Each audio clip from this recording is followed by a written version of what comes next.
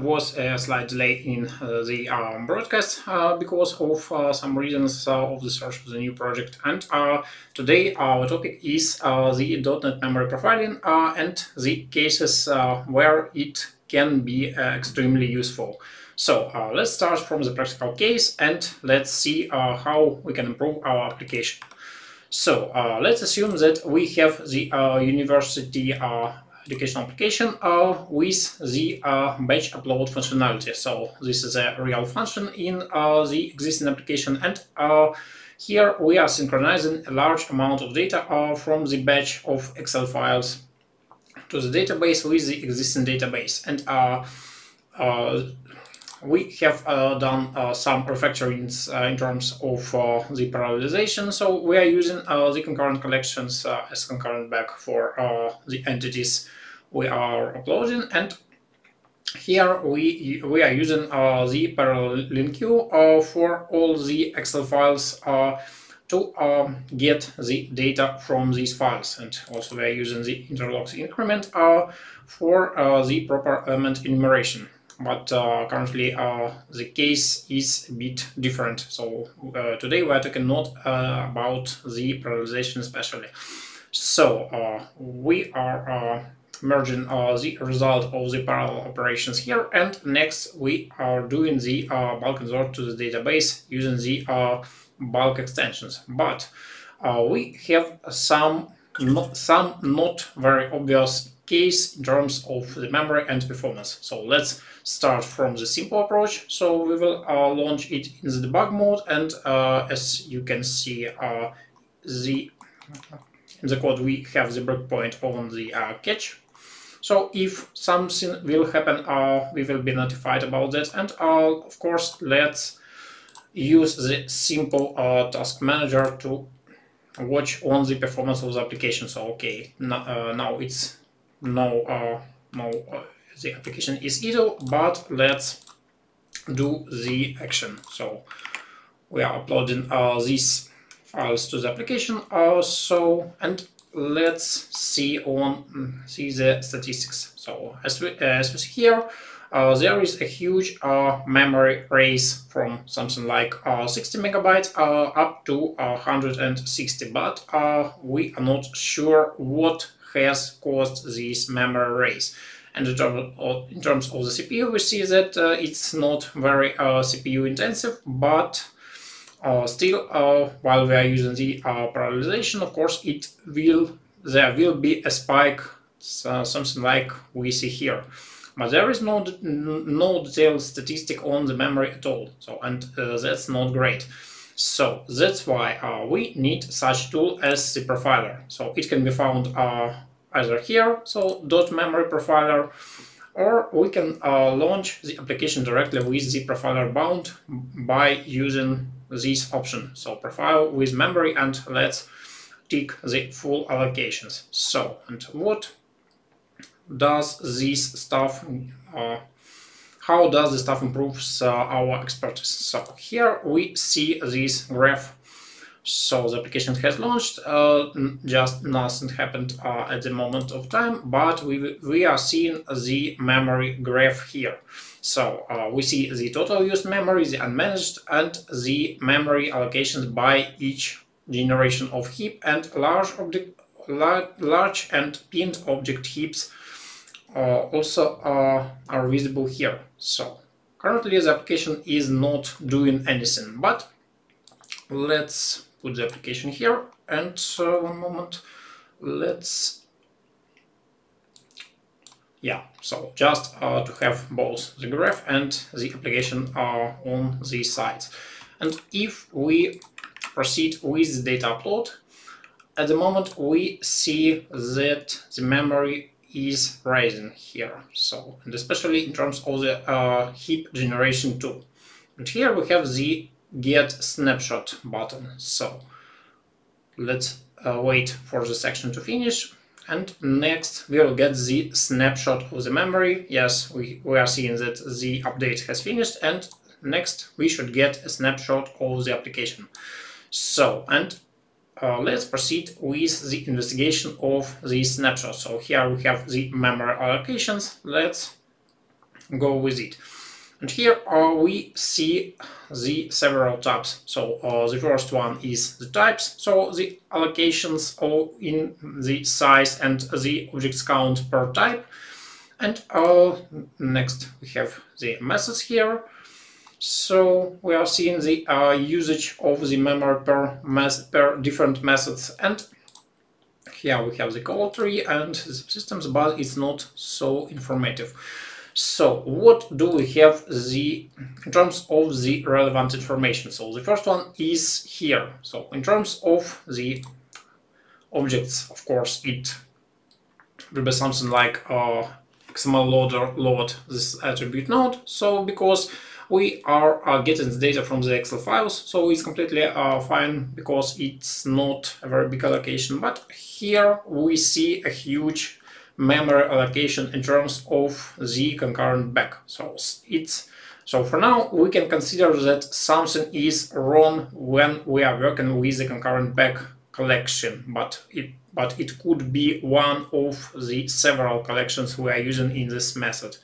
And next, if we filter by type, so of course in terms of the allocations, yeah, it will be something like 1.5 million for the string, but it's not too big in terms of the memory. But this one is pretty large, so it's even the 1 GB was allocated in total. So it doesn't mean that this whole memory was allocated in one moment of time, but it was allocated during the algorithm's work. So, and of course it's a very big number and it should be optimized. So, and if we proceed with this right part, so we have the stack trace, of course we can expand it up to the meaningful data when we can determine the exact source of this case. And here we have the enumerable first to default. So, and here we have merge subject function, so we can easily find it in the code. And here we also have the, let me expand it. So, and we have the get enumeration for this concurrent back. So, and let's search for this merge subject function here. And as we can see, we have this.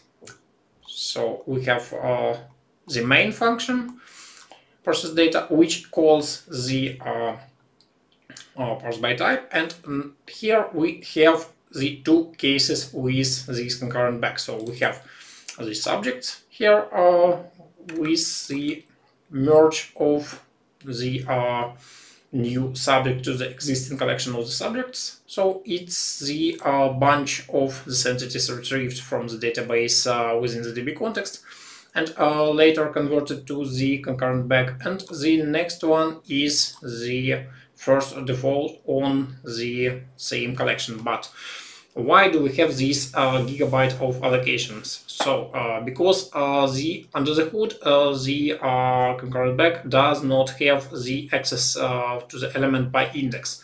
And if we go back to the profiler, we see that we have the toArray call. So it means that each time we are using something like first to default or the data retrieval mechanism from the concurrent back, which we obviously need in case of the concurrency, we under the hood we are calling the toArray, which is quite expensive if we are talking about the collection with something of 3,000 or 4,000 of elements. And of course it could be optimized. So, but how we can do that? So here we are searching against the required item just by the subject name. And in this case, we are also searching by the specific subject name. So, and in terms of the data, we know that it shouldn't be the duplicate data in this collection. So, and obviously it relies to the such data structure as a dictionary. So, because the dictionary has the unique power of the searching by the key, and without these unnecessary allocations in terms of the memory and necessary operations. So what do we need to change here? So first of all, let's rename this one to the subject dictionary. So let it be it this way, and next it will be concurrent dictionary. Yes, so we have this type, which is also thread safe as the concurrent back, but it's the dictionary under the hood. And of course, we have the key value, so it's also the key value as the regular dictionary. And next, we have to add the type of the key. So it will be the string, because we have the string name of the subject. And yeah, so it's completely right suggestion from the copilot. So just exactly what I mentioned to type here. So when we are creating this concurrent dictionary from the existing list, which was retrieved from the database, we are using the select statement on it. So, and we are selecting for each of the subject retrieved from the database, we are selecting the subject.name as a key and the subject as the value. So, and next, what we need to refactor here. So, of course, here when we are using the bulk insert, so of course we couldn't insert the dictionary into the DB set, but we can go with the dictionary.values. So just the collection of the values, ignoring the key collection. Here we can update the parameter to the concurrent dictionary instead of the concurrent back. So let's place these ones on the other line for the readability. And here we have two cases. So the first one is here. So we are searching for the first default when the subject name equals the block name. So we can replace this one with the try get value. So try get value, and let's put this block name. So block name, and this one is, yeah, so it's not the complete replacement because it requires us to provide the out parameter. So let it be the out for block subject, and next we can go here with the block subject ID. If the block subject is null, of course we will get this value. So this one is refactors. The next one is the merge subject method. So let's currently create the new method. So because it's used in the other places which we are not gonna to refactor in this podcast. So let's call it merge subject optimized.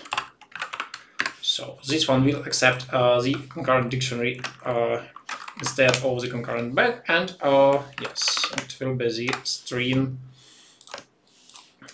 and the subject. So here we are gonna to change this mechanism. Yeah, so to this one, and yeah, so we can replace this one with the subject. So it's just getting the subject. So if it's null, it's not null, we will return this value. And here we have the also the max. So the max on this subject dictionary can be updated with subjects dot values max, and here we gonna to retrieve the ID of the subject. And next, here we should use not the add but the try add. So because try add is the attempt of adding the subject, so it's not the direct addition as it would be in the list or other collection. So try add, and let's provide the key of the subject.name. So it is the key of this dictionary. And next we are going to update the usage of this of the new method here. So, and now let's rerun the profiling. So we can do that just by using the profile with memory. So the same option, and it will result in the new attempt of the profiling. So here we have the same picture as it was before, and let's upload our files. So, and let's wait for the process to finish, and next we will get the snapshot of the data. So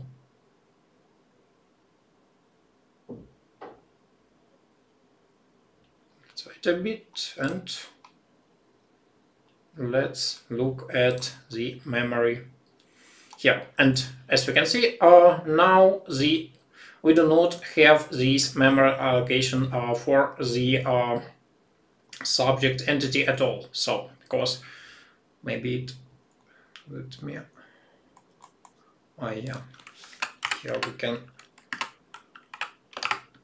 search it. Yes, and as we can see, it's obviously not as it was before. So it's just the kilobytes instead of the 1 gigabyte of memory allocated during the process. So of course we should repeat the steps like here for the other collections which we are updating, but still we have figured out this issue and we have resolved it for this particular type.